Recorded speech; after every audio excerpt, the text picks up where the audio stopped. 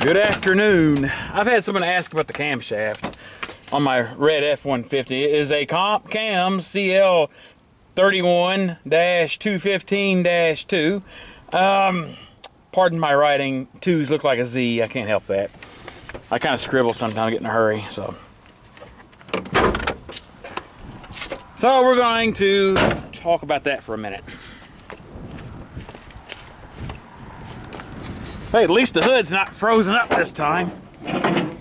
Oh yeah, my battery tray that I rebuilt, I took a piece of angle iron and just trimmed it down a little bit, and then that's the hold down itself, and it's insulated by an old inner tube, so it's not just metal on plastic housing anyway.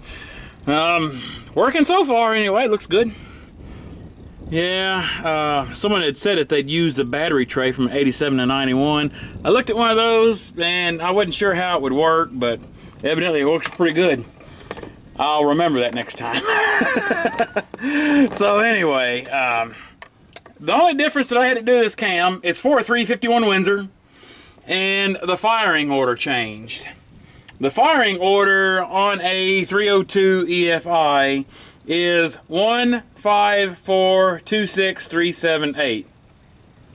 But this cam was different, so this uses the 302 high output and 351 firing order, which is 17326548. And the knock sensor, which is underneath on the intake over here somewhere. I'm not going to get into all that, show you where it's at, but it's there. I had to unplug it because it wouldn't hardly idle. It would sit there and stumble real bad because it was picking up the lifters is what it was doing. Okay, so let's go ahead and start it up. Contact!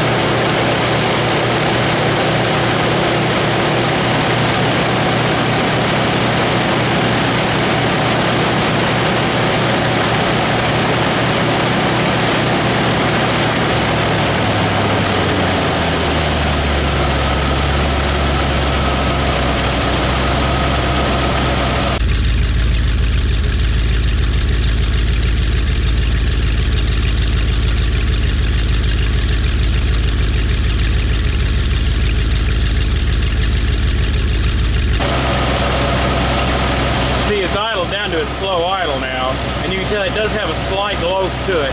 Not very much of one, but it's just a slight one.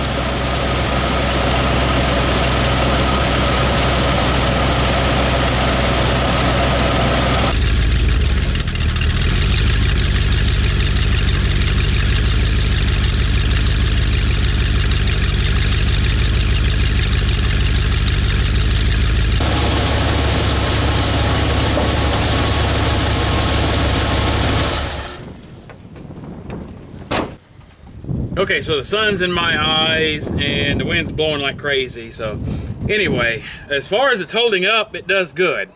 Performance, that's kind of sketchy. At low end, bottom end from 0 to, first gear, as long as it stays in there, it does good. It's excellent. But hard acceleration, like if you're going 55 mile an hour and you step on it, it's just not there.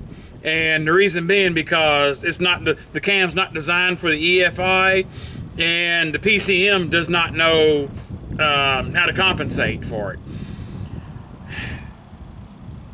Would this be good with a 4-barrel intake and 4-barrel on it with like a 600 Holly? Probably would be. It would probably be really. It would probably have some real mid-range power to it then. But as far as like it is now, it's just not. And the reason this cam is in here is because they sent me the wrong one.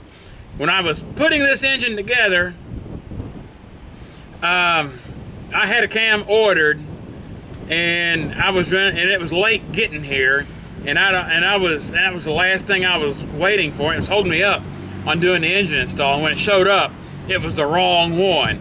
And rather than wait another 2-3 weeks or however long it was going to be, I just went ahead and put it in. I said, it's just going to have to work. But yeah, it does work, and it's a decent cam actually. Like I said, it would be really awesome with a 4-barrel on it, but I wanted to retain the EFI. So hope that answers all your questions, and I will check in on its performance over time. I'm going to do a tune-up on it here soon. Spark plug wires are old on it. They were used when I put them on. And spark plug's been in here almost 10 years. I did a tune-up right after I got the truck on the other engine that was in here, actually. So, anyway, that's about it for this video. And about all I can do for today. So, thanks for watching.